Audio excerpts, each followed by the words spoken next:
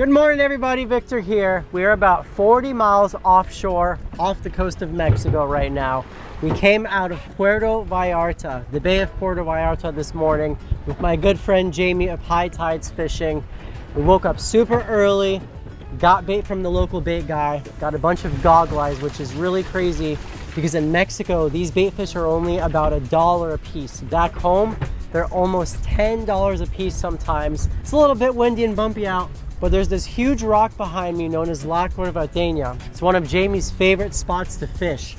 And there's a lot of big pelagic fish here. I'm talking about huge yellowfin tuna, sailfish, marlin, and a lot of big dorado or mahi-mahi this time of year. So just wanted to give you guys a little rundown of what we're gonna do. Jamie's in the back getting some stuff ready. Let's go meet him back here, introduce you to Jamy. We got my lovely fiance and very soon wife-to-be, Brookie. I'll tell you what, I don't think I've ever been seasick in my entire life, but today I am not feeling so good. Trying to look out into the horizon and think good thoughts. Yeah, so wish our girl Brooke luck because there's no worse feeling than being seasick on a boat, but it's rough out here. But that's not gonna stop us from having a good day and making a great video for you guys. This is my good friend, Jamy, High Tides. How's it going? Good morning. Very good. We're ready, finally. We're going fishing. I'm happy. There's a bunch of birds. Look at that in front. We're gonna put some rapalas. Oh, we're gonna troll first? We're gonna try to catch bonitos. Oh. So we're gonna put our very easy setup, rapalas with 2 squid behind it. We're gonna put 2-3 rods and try to catch the bait that's here normally, which is bonitos. Yes. These right here are goggle eye. These are really going to be good if we see a sailfish, we could pitch one to them, or if we see a dorado or something. But we're going to slow troll today, pretty much all day, a combination of these goggle eye right here.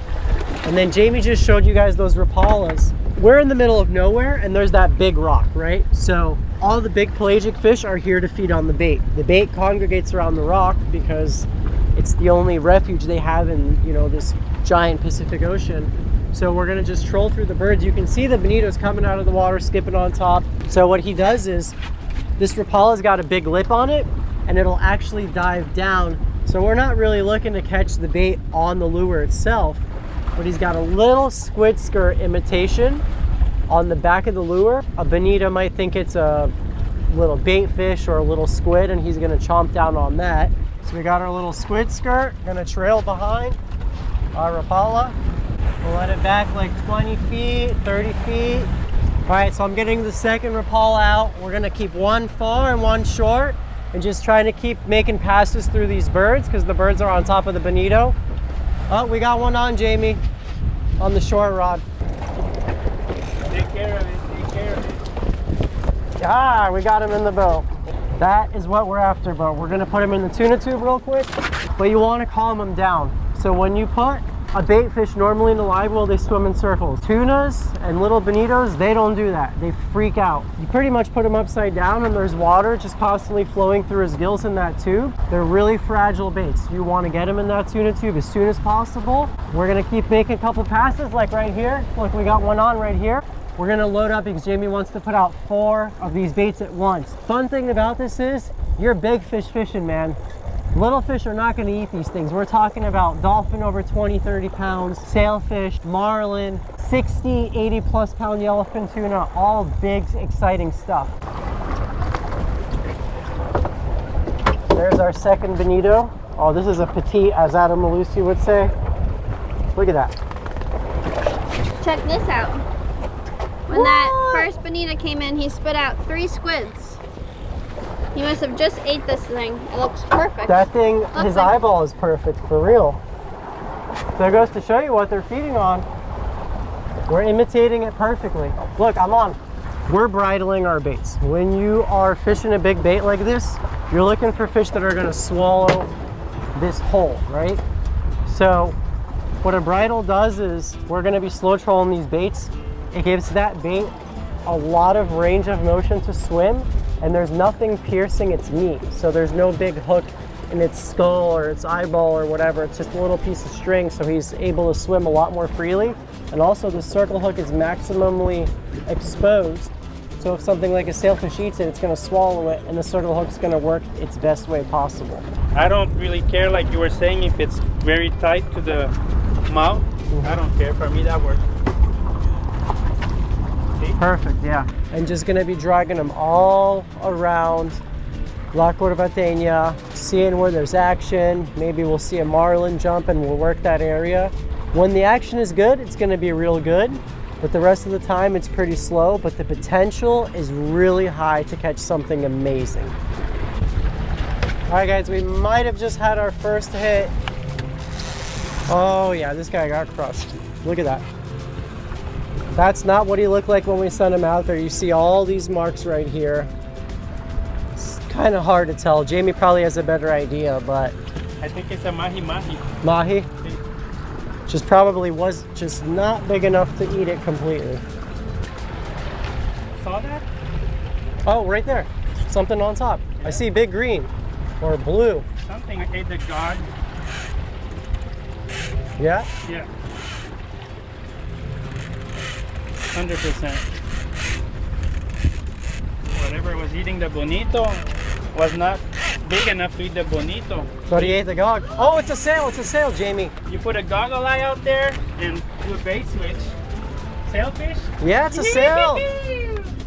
Yeah, Victor. Hell yeah. Hell yeah. That's the word. See him jumping back there? That was interesting. No, sailfish could not eat that entire bonito. And the goggle eye was giant also, but he preferred that. And we have it on the circle hook. Yeah, so he's gonna be hooked good. Pretty crazy. A sailfish has a huge mouth, but he had a really tough time eating that both of our bonitos, and then he finally ate the goggle eye that Jamy put back there. I don't think he knows he's hooked because these Pacific sails are way bigger than the ones that we have back home, our Atlantic sails. Oh my gosh, the hook pulled, Jamy. What? Ate it? Yes. When do you ever pull a hook on a sailfish? Man, we're having some tough luck today, guys. That fish just wasn't meant for us. All right, we got a big bonito on right now. It's nice to have one big bait out there with the smaller bonitas. Two big, oh, two big ones. Too big, no? Don't put them on the floor, hug it. Like Hug your it, baby. huh? Like if it was your baby. We're gonna put this in the tube? Oh my friend. But wow. Now hurry up and put the little one in the water. Holy moly, so that's the size of the real bait right there. Grab the...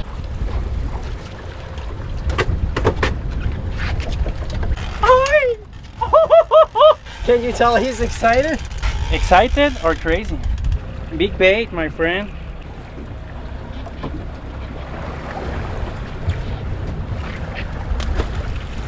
With these two big bonitas out, we are officially marlin fishing.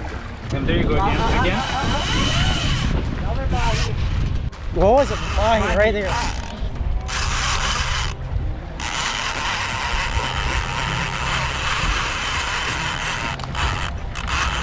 Nice mahi on. This one's all lit up, real blue. That woke us up, huh, Dennis? So between all the big baits that we got, Jamy also put out a goggle eye for something like this exactly. Good mahi for the dinner table. Oh, oh. They're such cool fish. Beautiful. I love their blue pec fin. Nice job, Jamy. Jamy says that almost all the dolphin they always catch are over 10 pounds, which is, that's like a nice size fish down by us in Florida. Circle hook worked that time. We lost our first sailfish, but check it out. Gorgeous mahi-mahi or dorado, whatever you want to call it, or dolphin fish if you're from Florida like us. Stunning fish. And it's crazy because these dolphin are the exact same thing that the marlin would eat alongside the bonito. Thank you to Blue Nile for sponsoring today's video. I'm getting married soon, and it seems like just yesterday I was going through the process of looking for an engagement ring. I remember trying to get everything perfect, the location, the time, what I would say, making sure I don't pass out, and the most daunting task of all, finding the perfect rig. As you can imagine, I was a nervous wreck, and I wish I had heard about Blue Nile back then because it would have made ring shopping so much easier. Blue Nile can help you find the perfect gift with expert guidance and a wide assortment of jewelry of the highest quality at the best price. In fact, Blue Nile is the original online jeweler since 1999. If you're anything like me, you'll love the ease and convenience of online shopping. Blue Nile offers 24/7 expert advice, 30-day returns, guaranteed service, and repairs for life. I also love that they offer stress-free shipping. Every order is insured and arrives quickly in discreet packaging. That won't give away what's inside, giving you peace of mind. So whether you're looking for earrings, necklaces, diamonds, or rings, Blue Nile makes it so easy to find the perfect gift. The holidays are right around the corner, and Blue Nile is hooking you guys up with $50 off, $500 or more. Use my code LANDSHARK at BlueNile.com. I will also have it linked in the description box below. Big thank you to Blue Nile for sponsoring today's video. Now let's get back to fishing. Hey, we're getting bit. Mahi. I'm not gonna lie, this is my first fish of the day, and my arms are still sore from surfing. I'm okay.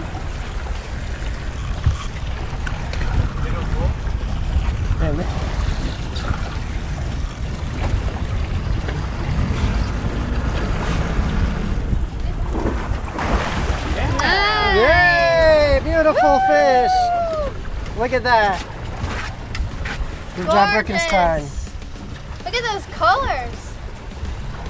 Beautiful. Do you ever get tired of seeing those colors? No, look at the Never. lips. That beautiful blue on the lips. Never get tired of catching a mahi. Stunning. Oh, look, he's turning like turquoise blue right now. It's always crazy when you get these fish in the boat and they change colors multiple times. They just get hit with that gaff and they'll just change their colors, but it looks like someone took spray paint and just like shot it on him like that, doesn't it? Hey, Chip, we're getting bit. Mahi. got him. There you go, patience. Well, we had some patience there and just left the gog out there, even though this dolphin hit it twice, went to another bait, came back to it, and then finally ate it. And here we go. Hooked up. Pretty sure it's the exact same dolphin. But sometimes you just need a little patience. Victor just finished filleting that last dolphin, and here we are catching another one.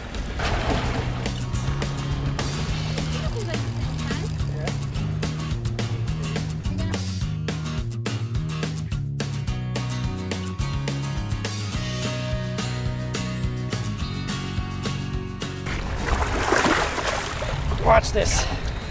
That's a nice fish. Yeah, no, it's great. But you know what? We got a lot of fish for the dinner table, so Bricasito, your mahi is going back in the water. Let him go. Yeah. I released that fish so that you guys could catch him when you book your trip with Jamy, and you're gonna have the time of your life. Eso sí. Oh my God! Sailfish, right there, 20 feet behind the boat. All right, guys, just fed a sailfish a goggle eye on the drink. Nice. Nice. Come on, baby, stay glued. We're not losing you this time. That was so cool. I thought it was a marlin. I just saw this huge silhouette of a pelagic fish come right through the spread. We had a goggle eye real short. He just slurped it and he's running, man. Look at him. He's dumping line. Look at him. Look at him. He's big. Yeah, he's big. You know, as a fisherman, everywhere you go, just the possibility of different fish and being in a new environment is so exciting. The fact that, you know, every time I fish with Jamy, it's always something new. Brookie caught her biggest ever rooster fish, and the biggest rooster fish I've ever seen in person, 70 pounds with Jamy when we fished inshore. I caught one of my biggest ever cubera snapper, my first big one with him ever, and that was over here in Mexico, doing the exact same thing, slow trolling live bonitas. We caught mahi with him, now a sailfish. We've had marlin strikes before. In this area of the world just feels like big fish. This is a little baby hook too, Jamy. It's a small hook. Yeah. But you got this. With the best, with high tides. The best charter operation out of Puerto Vallarta, Mexico. Oh, he's gonna jump. He's picking up speed right there. Oh my gosh, guys, look at him jumping. There's nothing more exciting than seeing a big sailfish or a dolphin fly out of the water. Oh my gosh, look, he's going crazy. Beautiful animal, look at that thing. So Dennis is filming and getting those jumps, but it's crazy because I could feel in the line and I'm like, Dennis, get ready, he's gonna jump. They just do something different. The line just feels very different when they're gonna jump. We've been trolling here. I feel confident. I've been telling these guys I feel happy. We haven't been able to fish these days, but now we're here. I saw bonitos all over. I saw birds. We caught nice baits. I'm excited and hopefully we can land that big old Pacific sail. These fish are super unpredictable. They'll just go slack on you. They'll dive down and then they'll just shoot up to the surface, try to shake that hook out. Because you can imagine, he's freaking out. He's never felt this in his life. So his number one instinct is to A, throw up his stomach, which they do. Just like when you're sick, you know, you throw up, you don't feel good, something's going on. They do the exact same thing and they just go and shake because they probably feel that pressure in their mouth and they have no idea what's going on. Sailfish, catch, clean, cook, here we go. Nice job, Jamie. Put You the need boat help? in gear. Boat in gear? A little faster, just a little faster.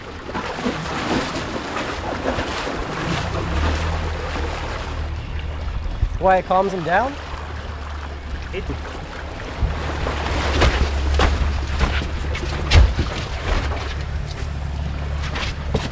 Yeah! Look at that sucker! That's a giant sailfish!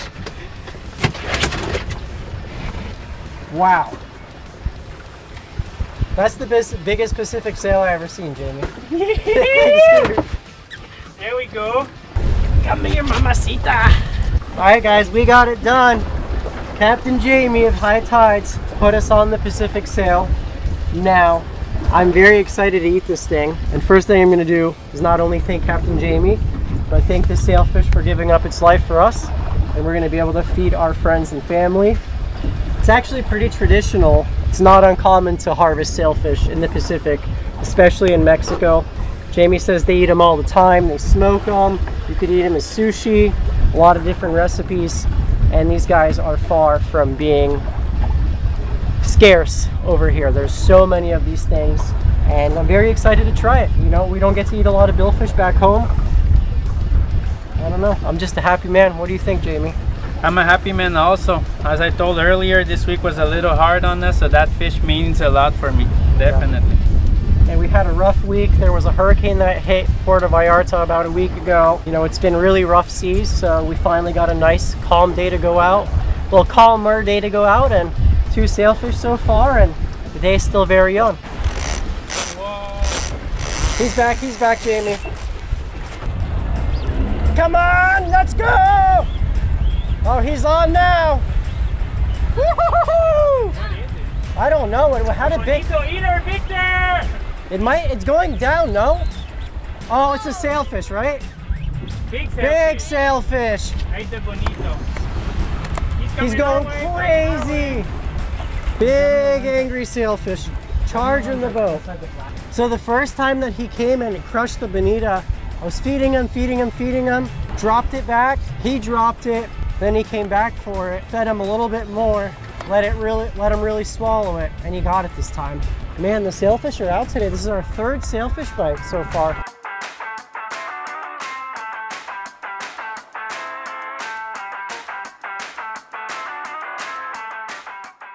So Jamie's constantly driving the boat towards him so we can kind of catch up, because if you fight a sailfish from a standstill boat, like this one right here, we want to release, so we don't want to fight him too long.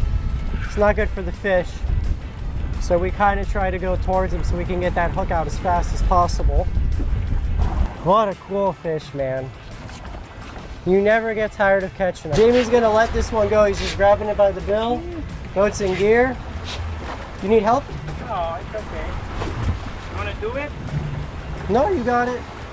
And seeing that sail come up, just protrude out of the water, they'll actually use that to corral bait and to scare them and to get them into a bait ball how they want.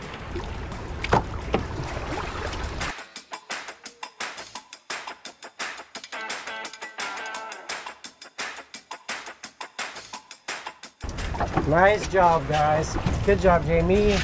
2 sailfish, 2 dreamfish all in one day, and a mahi, and lots of exciting action. You can't beat it. Seeing as we're on a boat, this would require a giant cooler. So I'm gonna fillet this thing right now. I've filleted one other sailfish in my life, an Atlantic sailfish in Florida. Never a Pacific sailfish and never on a moving boat. But I don't think it'll be too hard. Head meat up there. Gonna go around his pectoral fin. Kind of just ride the backbone. Right here alongside his sail. Just kind of making the initial outline.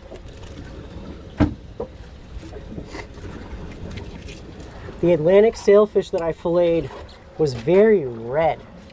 This is much more of a yellowish white color than the Atlantic sailfish. Very bloody fish, like any pelagic fish, but we're gonna rinse the fillets off in the water. And so right now I'm kind of on top of his backbone, right on the center of it.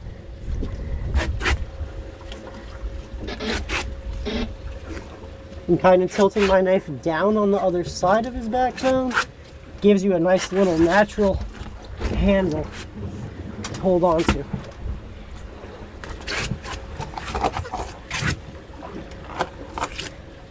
This is all like a huge air set. That might be one of the longest fillets I've ever held. That thing's gotta be probably close to 60 inches long of just pure, delicious sailfish meat. Look at it. I'm gonna cut this right down the middle because it's gonna be way too long to just skin as one big piece. The meat feels real nice, like a good thick piece of fish that you'd want to throw on a grill or something. Like, look at that. It's like a good steak. I mean, it is a pretty bloody piece of meat, but we're gonna rinse it off real quick. And Brookie's got a Ziploc bag ready for us. Now I just got to repeat the process. It's going to take a while. It's a really big animal. We're going surfing.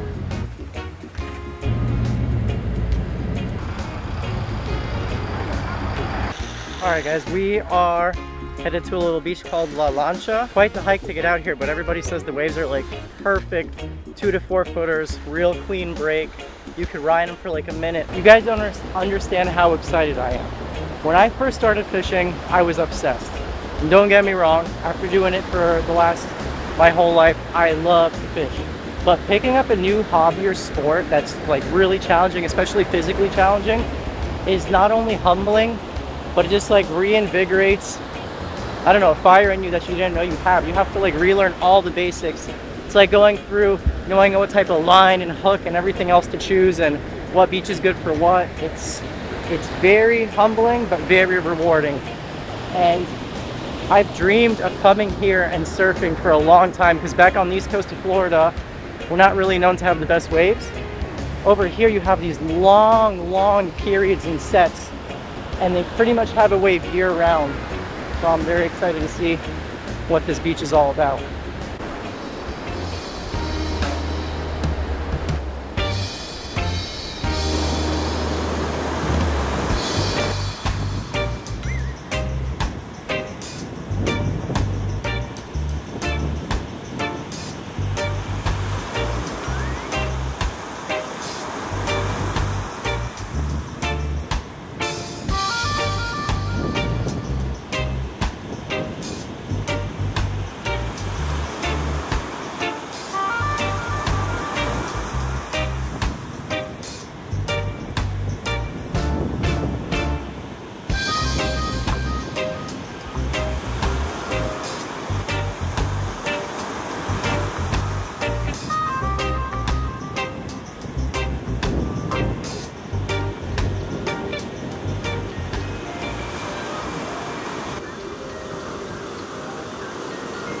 I'd say these are probably the cleanest waves that Brooke and I have ever surfed.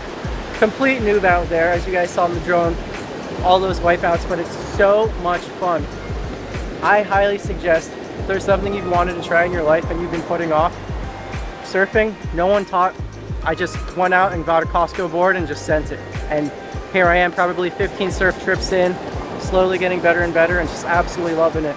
Fell in love with it a good challenging sport, and you know, if there's something you wanted to try, try it, man. You're not gonna regret it.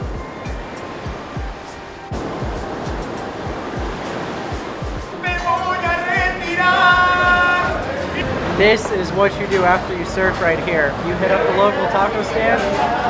You guys saw that meat on that stick?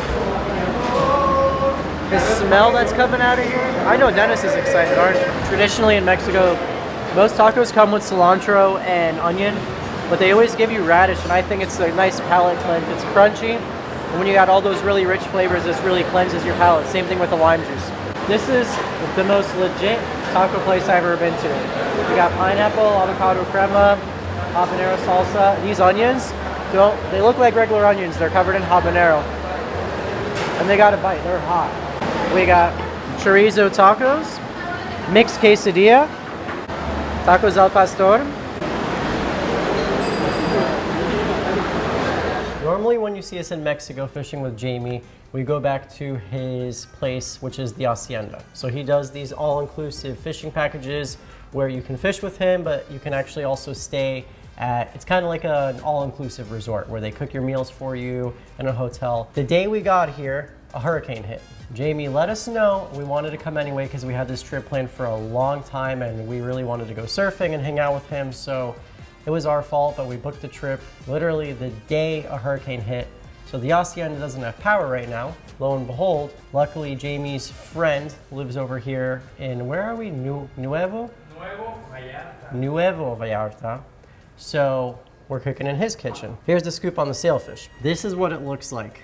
Very firm. So I'm gonna treat this like I would something like an amberjack. This is not a fish you wanna cook a really thick piece of, because I know if I cook this right here, whole on the grill, it would be really chewy, even if you cooked it to perfection.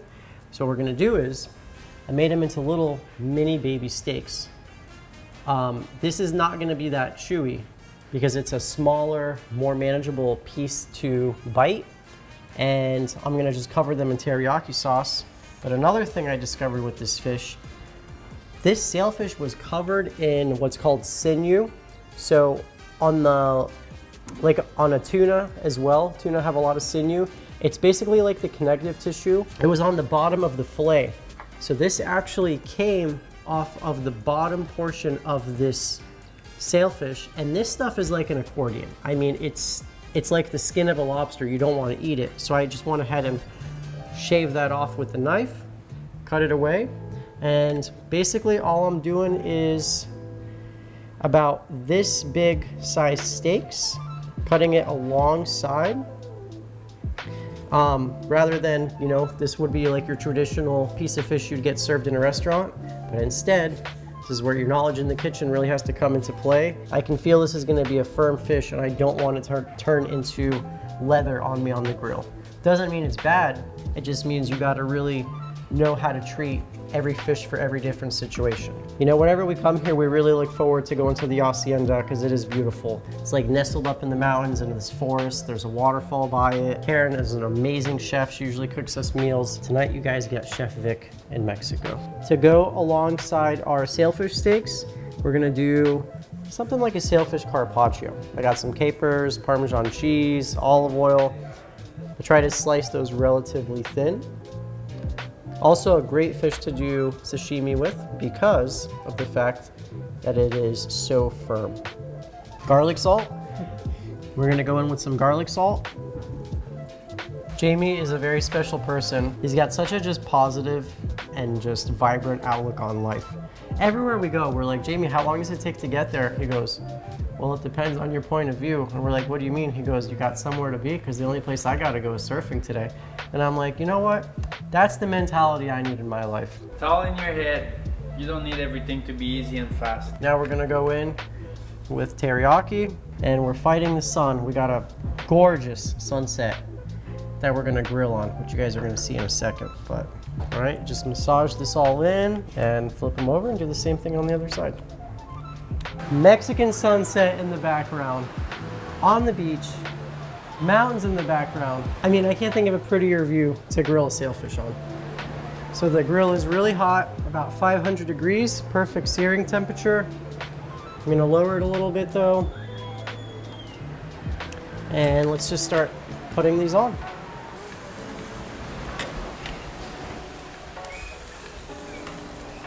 These should get super nice and glazed up. The sugars in that teriyaki will caramelize, and it should be a really good dinner.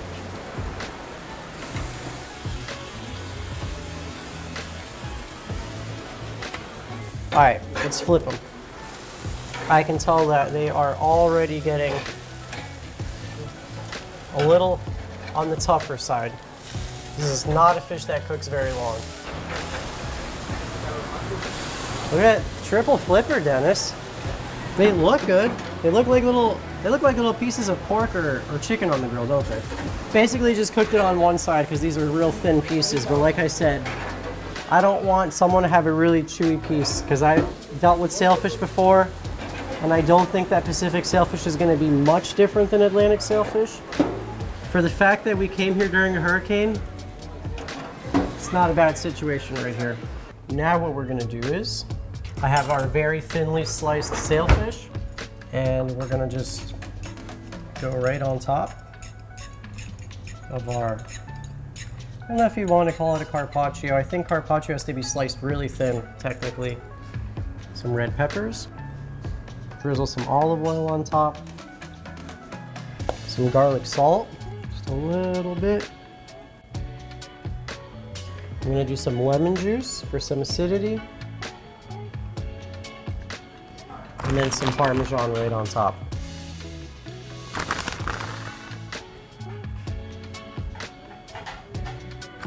Sailfish crudo. And now let's go check out what we made outside.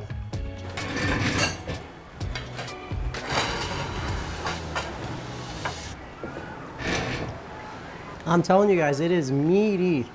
You know when you normally cut into a fish, you get that like real delicate flake? This is not like that. This is like you're eating a pork chop. But flavor-wise, it's good. I like it. A little firm, as you're saying, but the taste, the way you did it also, I like it. Making them into these small steaks, I'm telling you, is the move. If you got a really tough cut of anything, beef, chicken, slice it thin, and it makes it that much better when you're dealing with a tough cut of meat. Firm fish. It's just more of a firm fish, but it's really delicious. The teriyaki is great. I haven't tried it raw yet, but I think it's great. I prefer it raw. Really? Oh yeah, I prefer it raw for sure. It makes great sashimi. Very good sashimi. Very good. It's got a good oiliness to it. That's why a lot of people like to smoke it. It's good raw. I like it as sashimi. I want to thank you guys so much for watching. Like I said, if you want a trip like this, check out the man. This is Jamy right here, owner of High Tides Fishing. I'm going to have all this stuff to the Hacienda, like I told you guys about, linked below, as well as his charter business. He's my very good amigo.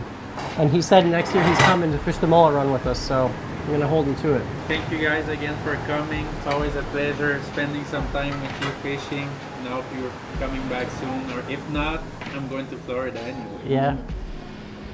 All right. See you guys.